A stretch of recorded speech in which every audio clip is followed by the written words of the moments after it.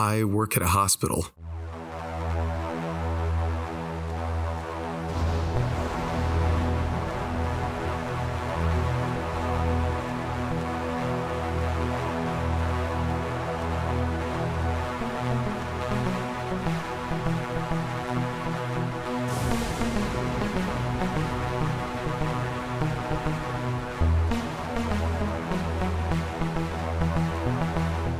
So my job is to help people get stronger when they're sick and after they've been deemed medically stable.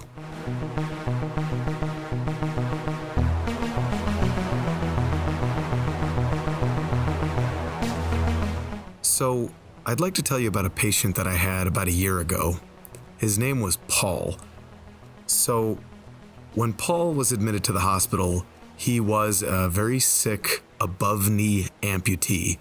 So his left leg, if I remember correctly, had been amputated above his knee. The way my job works is that a supervisor will take on a case, and once they see the patient and evaluate the patient, they'll come to me and they'll say, okay, here's the plan of care, here's what we need to do, and let's execute. So the supervisor, who I'll say her name is Clarissa. It's not her real name. But Clarissa came to me and said, hey, I have a guy upstairs for you on the ward. His name is Paul. He wants to be a prosthetic candidate. He wanted to be able to eventually earn a left leg prosthesis. The process for earning a prosthetic leg is quite extensive. It's not a matter of just coming to the hospital and they strap a leg on you and say, okay, good luck. There's an extensive training process that goes along with it. So in his stay on the floor, I had to be able to see him hop with a standard walker 150 feet. And his vitals had to be stable. And of course, I had to be very careful about any symptomatic abnormalities. So I went up to meet him, and he was a very sweet man, probably about 5'7", salt and pepper hair, a little goatee, glasses, just a nice, sweet man. And I said, hi, my name is John, and I'd like to do X, Y, and Z. And he said, okay, sounds good. Now, sometimes, especially at the hospital I work at, some of the patients can be quite ornery and very mean, and they don't want to do anything. And I don't blame them, honestly. When you're suffering with various medical complications, the last thing you want is some young, dumb punk with long hair coming into your room and going, come on, let's exercise, bro. But Paul was different. Paul was nice. And he said, sure, no problem. He did his hopping, and he would come back to his bedside recliner, and I would check his blood pressure. And I'm not exaggerating when I say that his systolic blood pressure would oftentimes be above 200 millimeters of mercury. Now, just to give you context, the average adult blood pressure, a good healthy number, is generally considered to be around 120 over 60 millimeters of mercury. Paul was pushing into the 200s, but in accordance with what the medical team had deemed appropriate, this was permissible. I would check with him, do you have any headache, any lightheadedness, any chest pain, any visual field alterations? No, and so forth. And on that went for a couple weeks. Every day, he was determined, he worked hard, and as it turns out, he wanted a prosthetic leg because he wanted to be able to walk his daughter down the aisle. If I wrote this in a movie, you would accuse me of being overtly sappy, but this is real. So he qualifies to be a prosthetic candidate. From this process, he's discharged home, and then he is readmitted about a month later to begin prosthetic training in earnest. Now, when you begin prosthetic training, they admit you to the subacute rehab facility within the hospital. So Paul came back, and Clarissa said, hey, would you like to be treating him again? And I said, absolutely. So what she had me do is I would exercise, stretch him out, and help him get strong and limber in the morning time. And then she would help him do the prosthetic walking and all the measurements and the fitting and everything that goes into getting a prosthetic leg in the afternoon. So he was what we call BID, or twice per day. So he had a lot of work ahead of him, but he was determined to walk his daughter down the aisle. So For several weeks, I went down to his bedside because he preferred it. He liked me to come down in the morning, and I would stretch his hip flexors and taught him how to activate his lower back muscles and his glutes and all this other cool stuff, and just wanted him to get stronger before his prosthetic training in the afternoon. So every day I would go in at 8:30, and he would be sitting in his wheelchair ready to go. He had his face shaved, he had his teeth brushed, and he was ready to go. And I really appreciated that about him. So I would come in, I would check his starting blood pressure, his resting blood pressure, and then we would converse, and then I'd say, okay, let's get to work. And on we would go. So on a Monday morning, and I remember it was Monday because the Sunday prior I had gone to a major sporting event downtown in the city nearby. And on that day, there had been a baseball game that was supposed to have happened the day before, but it got rained out, and now it was the same day as the other sporting event, which was a hockey game that I went to. Traffic was real crazy, we got to the game late, so on and so forth. So Monday morning, I go into Paul's room, and there he is, sitting there, he's asleep in his chair. And I walk in and I say, hey, good morning, Paul. And he kind of opens his eyes and smiles a little and says, hey, John, how's it going? And I said, oh, how was your weekend, buddy? And, how's that going in the hospital? And he said, oh, it's not too bad. As far as hospital goes, the food sucks and blah, blah, blah, right? And I said, well, you're not going to believe my weekend. Oh, my goodness.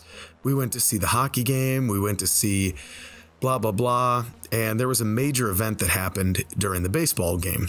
And he goes, oh, I saw that major event at the baseball game on TV. That's so cool that you guys got to be down there when that happened. And I said, oh, it was great, but the traffic sucked, and my father-in-law who was with me hates traffic, and he was complaining the whole time. Oh, and then we couldn't find parking, and you're not going to believe all the trouble we went through, right? I'm bitching about my weekend. I turn my back to him, and I run the machine, and I just sit there talking to him, and I'm going, oh, traffic this, and hockey that, and so I turned around, and I said, Paul, what do you want to get up to today? His face began to contort like he was about to sneeze, which is what I thought he was doing at first. So he reels back and his face is contorted, and then I realized that this is something else. His face basically looked like it was a candle melting. So one side of his face goes completely slumped, and I thought, oh my God, Paul's having a stroke. But then I saw his arms tighten up. So I immediately jumped over, knocked off the blood pressure cuff, and Paul, are you okay? Paul, is everything okay? He was unresponsive. His arms were, like bricks. Every sarcomere must have been going crazy. Every fiber of muscle was as solid as it could possibly be. So I go out into the hallway, and there's a couple nurses sitting there on their phones and whatnot, and I said, I need help right now. One of the nurses kind of half-assed looked up at me like, and I shouted, and I won't yell into the mic, but I said, I need help right now.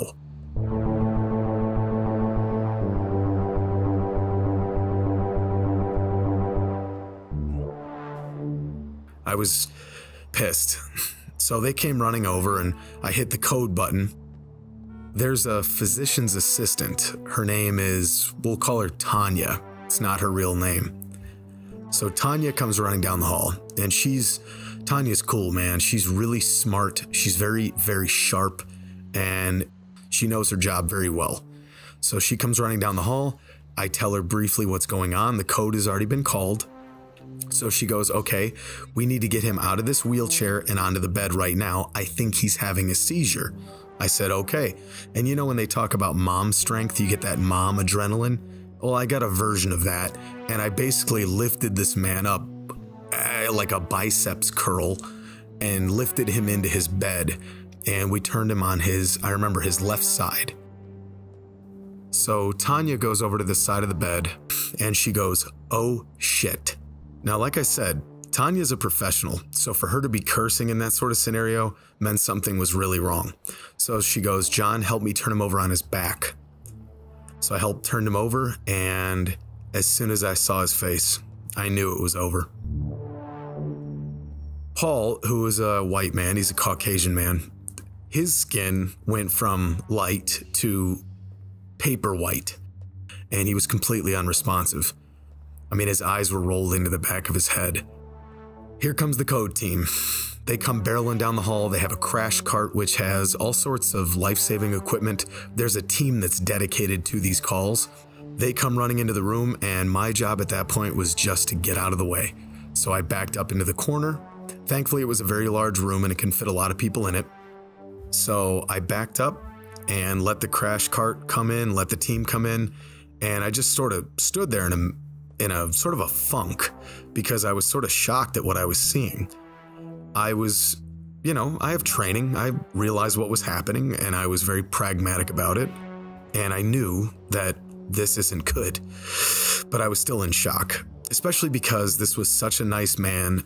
I was just having a pleasant conversation with this man 60 seconds ago, and now he's dying.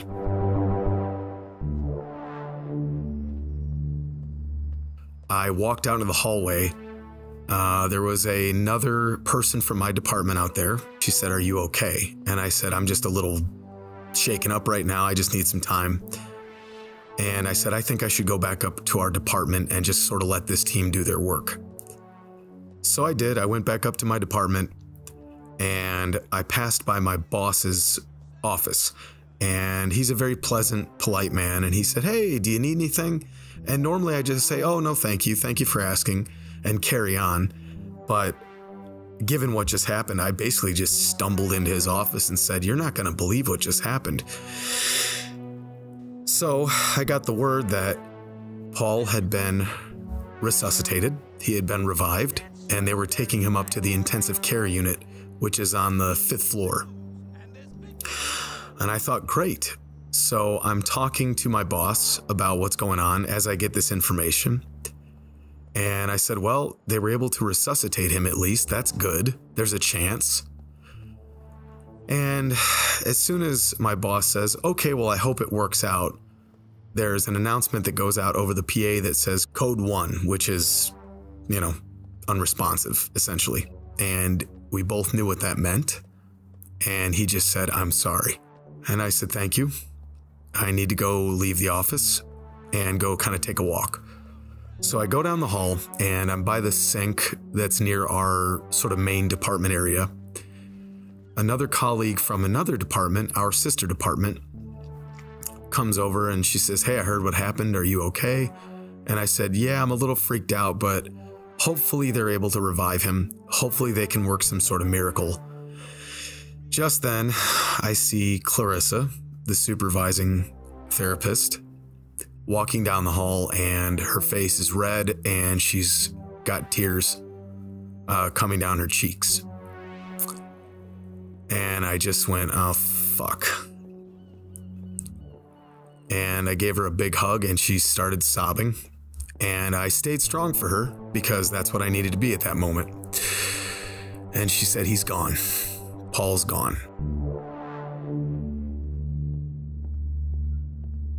And I went up to the 5th floor where he was, and I saw his family members and a couple of doctors in his room. And there he was, under a blanket, laying completely still, of course. And the family was very emotional, obviously. And there's a gal that works at the front desk of that floor of the ICU. I can't remember her name. I've only ever spoken to her once, and it was when this happened. Very, very cool gal. And she said, "Hey, is there anything I can help you with?" And I said, "Well, I was treating Paul when this happened." And she goes, "Oh man, I'm really sorry about that." And I said, "Yeah, thank you. I appreciate that." Now, this particular hospital, there's an honor that's bestowed upon the men and women who pass away in this hospital. And I said, "Are they getting ready to do this honor?" And she said, "Well, they'll probably do it soon. Do you want me to call you when it happens?" And I said, "Yes, please. That would be amazing." So she took my extension down for the little cell phone that I carry on my hip, and I just went back downstairs. I had another patient scheduled to come up to our department, so I figured, you know what? I should probably just keep working to take my mind off this stuff. I get a phone call, and it's the gal at the desk at the ICU, and she says, "Hey, they're about to do the honor. You should come up now." So I told my patient, I said, "Sir, there's a bit of a thing that I have to make it to. Can you please wait for me?" And he said, "No problem at all." He was really cool. So I ran upstairs, and I'm literally running down the hall. And as I'm running down the hall, I can hear the music. I turn a corner and I see a bunch of the custodial staff who were all part of this shared organization that Paul was a part of and that I was a part of at one time. And all the custodial members are standing in a row and they're all holding a salute. I ran up right next to a custodial staff member and I raised my hand in the sharpest salute I have ever given. And just as I hit that salute, they wheeled Paul right by me in a, I don't know how else to say this. They wheeled him by in a box. It was a blue box, I remember, plastic, completely covered. And I kept my hand sharp and high until he passed by, and the music stopped. And then I put my arm down.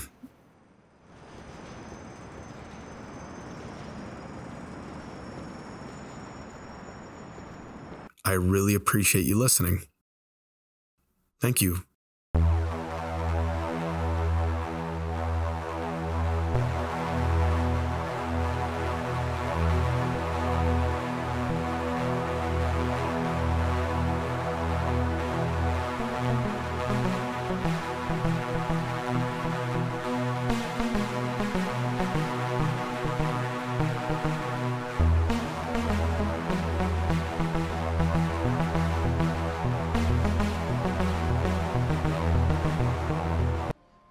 I got a lot of stuff going around in my head. I gotta sort it out.